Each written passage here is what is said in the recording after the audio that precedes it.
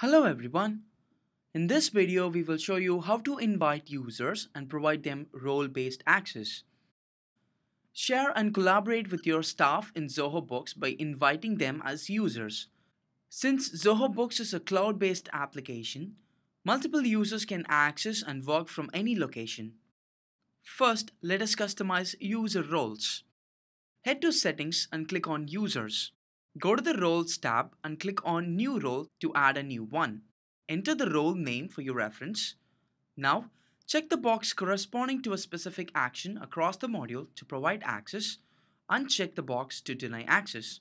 For example, if I uncheck the delete action in the customer section, the user will not be allowed to delete a customer. However, he could delete a vendor since the delete access is checked in the vendor section. You can configure the action across all the modules. That's the level of granularity Zoho Books provides you when it comes to user roles. Once done, save the role. To invite user, click on the Invite User button under the All Users tab. Enter the name, email address and choose the role. When you hit Send, an invite will be sent to that person. The recipient has to accept the invitation. Moving forward, he can access your organization and work for you. Thanks for watching this video. If you have any questions, you can always reach out to us at support@zohobooks.com for any further assistance.